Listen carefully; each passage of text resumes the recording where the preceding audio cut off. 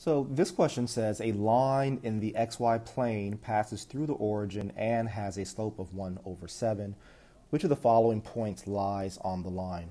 So the strategy that I like to use for questions like this is plug in picture.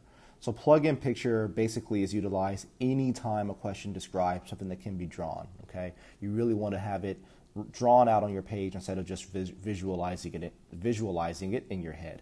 So what do I know? I know that I have a graph. So I have an x and y coordinate, and I know that the line passes through the origin, so I have a line there, and the slope is 1/7. So slope is, again, just for a reminder, rise over run.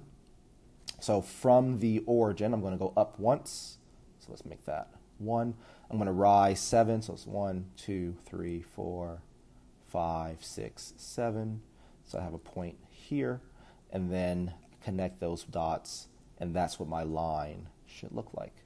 So which of the following points lies on the line? So now that I have a visual representation of what the question describes, I can just test out each option. So choice A, 0,7. So 0 is the x value, 7 will be the y value, which will take me up here, which is not on the line, so that's no good.